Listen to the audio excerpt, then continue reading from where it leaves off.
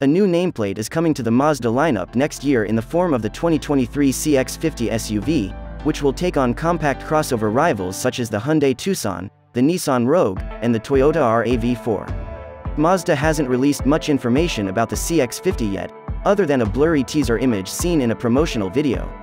But the company has said that all-wheel drive will be standard and that it will share a platform with the subcompact CX-30 crossover and the Mazda 3 compact car.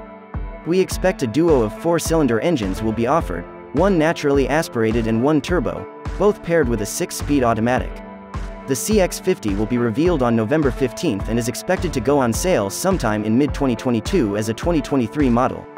Mazda says that it will be sold alongside the slightly smaller CX-5, but we think the 5 will eventually be phased out, leaving the 50 as the brand's compact SUV entrant. Mazda hasn't released pricing or features yet for the CX-50, but we expect it will follow Mazda's traditional trim structure, starting with an entry-level sport model and culminating in a luxuriously outfitted signature trim. When we find out more about the CX-50's standard and optional features, we'll update this story with a recommendation on which one is the best value.